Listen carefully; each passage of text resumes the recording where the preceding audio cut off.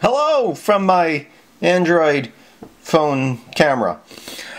In the last video we were talking about creating animated GIFs or GIFs that we're going to take some video and create an animated GIF.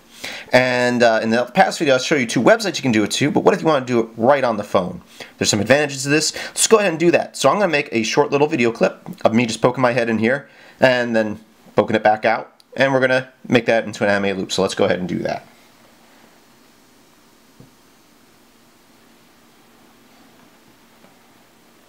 And that's it. That was 2 seconds long.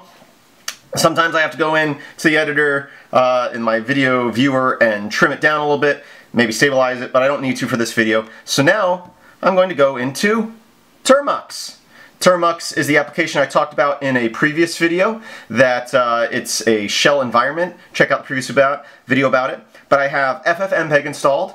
I also have the Termux API installed that allows me to access the storage on my device, which allows me to access my photos. Let me real quick here make sure we have the best focus. Actually, we can zoom in more now. How about that? Focus. There we go. Now, I have a command that I have created, a little shell script, which I'll try to remember to put a link to in the description of this video.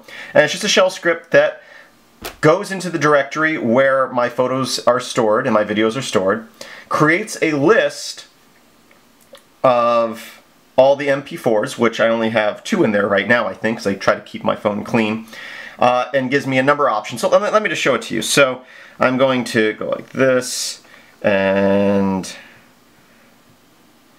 the script is called to-GIF, or to-GIF, depending on how you say it. I hit enter. It's going to list out all the MP4s in my directory. The newest one's going to be at the bottom. In this case, it's going to be number 1. I'm going to hit 1. I'm going to hit enter, and FFmpeg is going to run. When it's done, it's going to use the Termux API to open up the animated GIF. And there it is. Now, I just made this a couple days ago. I still have some optimization to do with it.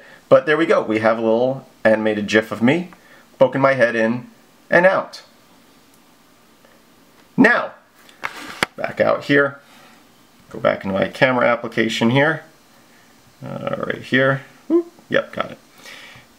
Video camera, look at me. Now, I talked about in that video about how, let me try to focus this, in the last video that is, I guess that's good right there. I talked in the last video about how sometimes I want to do a loop that reverses, so let's make a video for that. I'm just going to step out of the way here. Oop, sorry, I messed up. Let's stop that. Record. So in that video clip, I don't move out of the shot. So what I can do now, go back into Termux here. Go ahead and clear the screen. If I was to type stuff right, yes, Z shell, thank you. I'm going to zoom in here. Okay, now go ahead and go up.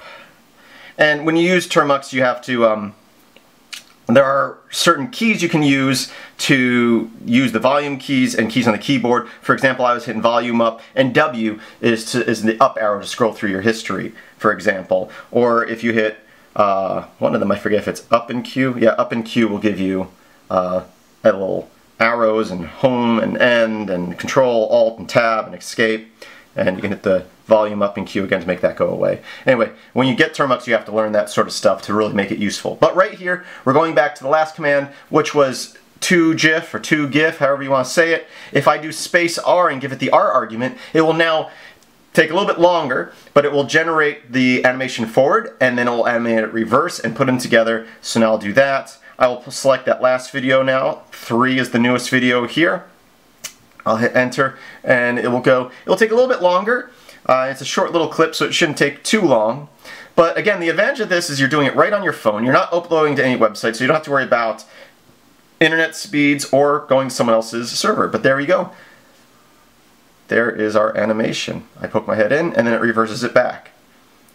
And again, as I said in a previous video, it's very important to me to have clean, crisp loops where they're not jerky. I mean, if there is, you know, it doesn't have to be, but I just love a good animation that loops cleanly like this, where you can't tell where the beginning and end are. So I will post that link. I already have it posted on Pastebin. I'll try to remember to put a link to it in the description of this video. Try to focus here a little bit. And so you can get that. And I still need to modify it a little bit. It is making, I have it set, it makes it the full resolution, which is 1080p of what I record, or whatever resolution you record the video at, which really isn't necessary for a GIF file. So I might try to cut that down in size because they are kind of large. But that's it. I just thought I'd share this with you. I hope you enjoyed this video. Please visit filmsbykris.com. That's Chris with a K. There's a link in the description. As always, I hope that you have a great day.